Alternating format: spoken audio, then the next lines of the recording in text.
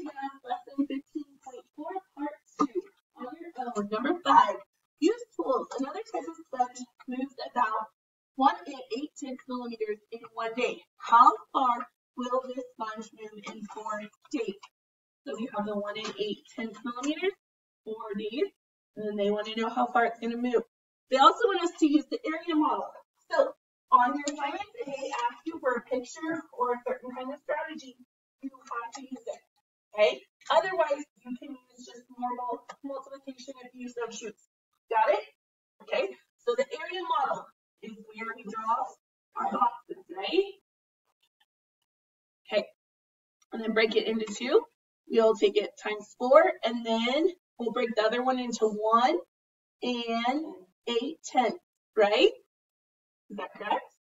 Okay, so we match up the numbers, bring our fingers together, match them up. So 4 times 1 is 4. Take this, move it over, bring this down. What is 4 times 8? 32, and I have how many decimal places? 1, so my answer is 3.2. So I add 4 plus 3.2, and I get what? 7 2/10 millimeters. And then I probably should write about in there because they say about as well up here for the 1 8/10, right? Okay. All right, use the table for 6 through 9. Albert catches 7 chum salmon. What is the weight of the fish he catches? So 7. And then the chum salmon is what? 19 and 5800ths, right? Okay, and then times 7. Now, do you guys want to just work it like this, or do you guys want to use a strategy? Okay, 7 times 8 is, put the 6, carry the 5. 7 times 5 is, plus 5 is, put the 0, carry the 4. Now remember, I'm acting like there's no decimals there yet, right? I only come back later and do that, correct? Okay, so 7 times 9 is 63, plus 4 is, put the 7, carry the 6. 7 times 1 is, plus 6 is 13. How many decimal places? 2. So my answer is 137 and 600 pounds. From the fish market, a restaurant buys 5 whole Atlantic salmon. What is the weight of the fish the restaurant buys? So 5, and then the weight of the fish the restaurant buys. How much is the Atlantic salmon? 57 pounds. Times 5. You guys want to do it this way, or do you want to do a strategy? Okay, 5 times 3 is the 5, carry the 1. 5 times 7 is, plus 1 is, carry the 3. 5 times 5 is, plus 3 is, how many decimal places? 1. So 286 and 5/10 pounds. Number 8, attention precision. Carrie and Jeff catch 3 sockeye salmon and 6 pink salmon. What is the weight of the fish they catch? So the sockeye, so 9.37 times what? 3. Do you want to work it this way or use the strategy? Okay, so 7 times 3 is, carry the 2. 3 times 3 is, plus 2 is, carry the 1. 3 times 9 is, plus 1 is, how many decimal places? 2. Okay, next one, I'm going to take, what is the pink salmon? 2/10 times 6. Okay, now, remember, do we act like there's a decimal? No, we'll just put it in at the end. 6 times 2 is 12, carry the 1. 6 times 8 is 48, plus 1 is, how many decimal places? 1. Now what do I need to do? Add 28 and 11/10, and I use my decimals to line everything up, and what do I put after the 2? A 0 to hold my spot. Bring the decimal down. 0 plus 1 is 1. 2 plus 1 is 9 plus 8 is, carry the 1. 1 plus 4 plus 2 is So my answer is 77 and 31 pounds. open-ended, right-and-solving problem that compares the weight of two types of CMA. Okay, we're going to go ahead just because of time-wise and mark that off.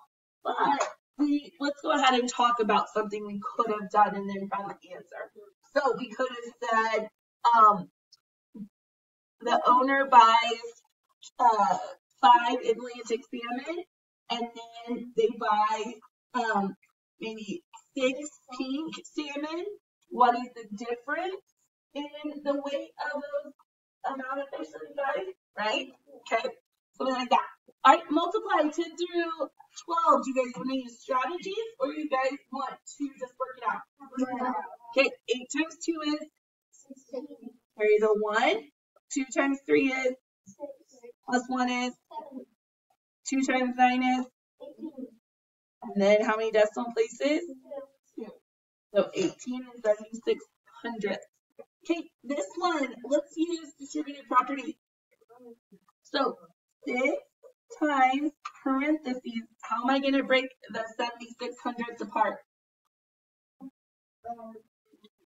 70. So 70 hundredths, right? Plus, and then, or not 70 hundredths, guys, just 7 tenths, right? You can do 70 hundredths, but you're going to see these plus 600. So I'm going to plug it through. So what is 6 times 7? 42, and then you add 1 decimal, so 4 and 2 hundredths plus what's 6 times 6? 36. But then you have how many decimal places? 2. So it'd be 0.36, right? So what? So 20 hundredths plus 36 hundredths is what? 56 hundredths, right? And then 4 and 56 hundredths. Okay. Next one, let's do partial products. So 9 times 9 is what? 81, but it's 81 hundredths, right? I'm going to work it over to the side, guys. So I have a little bit more room because with my, so 81 hundredths. So basically this is me working it underneath there. Okay. 9 times 5 is 45, and you only have 1 decimal, so it'd be 4.5, right? Okay. 9 times 4 is 36. Do we have any decimals there? Nope. Okay. But I'm still using everything to hold my spots. Okay. And then 9 times 2 is 18, right? But is it 18 or 180? 180 to hold my spots correctly. Okay, put my decimal down. 1, 13, carry the 1, 11, carry the 1, 12, carry the 1, 2. So my answer is 221 and 31 hundredths. Use the prices shown for 13 through 16. Okay, so Anna buys 3 pounds of potatoes. How much does she pay? So how much are the potatoes? $1.65 times 3. Do you want to work it this way, or you guys want to do one of your strategies? Okay, 5 times 3 is 15. Carry the 1. 3 times 6 is plus 1 is carry the 1. 3 times 1 is plus 1 is, and then how many decimals? So describe how you found the cost of the 3 potatoes. So basically, we just worked from each place value, right? Or correct, right to left, and then regrouped if needed. Okay, so we worked through the place values.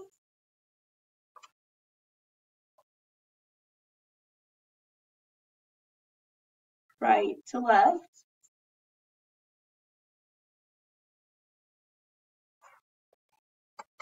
Okay, and then regroup as needed, then put into place value. Nicole buys 2 pounds of onions and 4 pounds of tomatoes. How much does she buy? So how much is the onion? $1.29 times 2. Do you guys want to do it this way or use the strategy? This way, okay. 2 times 9 is, put the 8, carry the 1. 2 times 2 is, plus 1 is, 2 times 1 is, and how many decimal places? 2. Next one, tomatoes cost 79 cents times. So 4 times 9 is 6, carry the 3. 4 times 3 is 28, plus 3 is 31. Put the 1, carry the 3. 3 times 0 is 0, plus 1, or 3 is 2 decimal places. So now we're going to add our $2.58. Use our decimal to keep everything in line. 6 plus 8 is 14. Carry the 1. 1 plus 1 plus 5 is 7. 3 plus 2 is 5. So $5.74.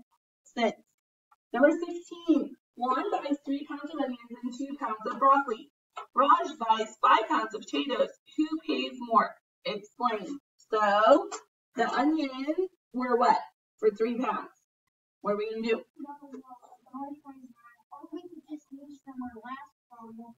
And add $1.29. So 7,183, right? So 387. And then 2 pounds of broccoli. So, well, let's just do 245. 245 times 2, right? So 10, carry the 1, 9, 4, and then 2 decimal places. So then we need to add our 387. Use our decimal place to keep everything in line. So 877, right? And then 5 pounds of potatoes. So 165. So can we just come back up here and add $1.65? So decimal 0.1616. So 660. So minus 660. Decimal 712. So the difference is what? So who paid more? Raj or Juan? Juan, right? And he pays $2.17 more because 877 minus 660 equals 217. Number 17, use the table for 17 through 18. What is the cost for 5 pounds of peanuts and 7 pounds of almonds? So peanuts are what? Times what? 5. So 5, carry the 2, 12, carry the 1, 6, so 625. And then we also need to take what? 275 times what? So 5, carry the 3, 49 plus 3 is what? 52, right? 7 times 5 is 14 plus 5 is 19, right? 2 decimal places. So 1925 plus 625, so 0, carry the 1, 5. 15, carry the 1, 2, so $25.50. So $25.50. How much more do 3 pounds of cashews cost than 9 pounds of almonds? So we need to take what?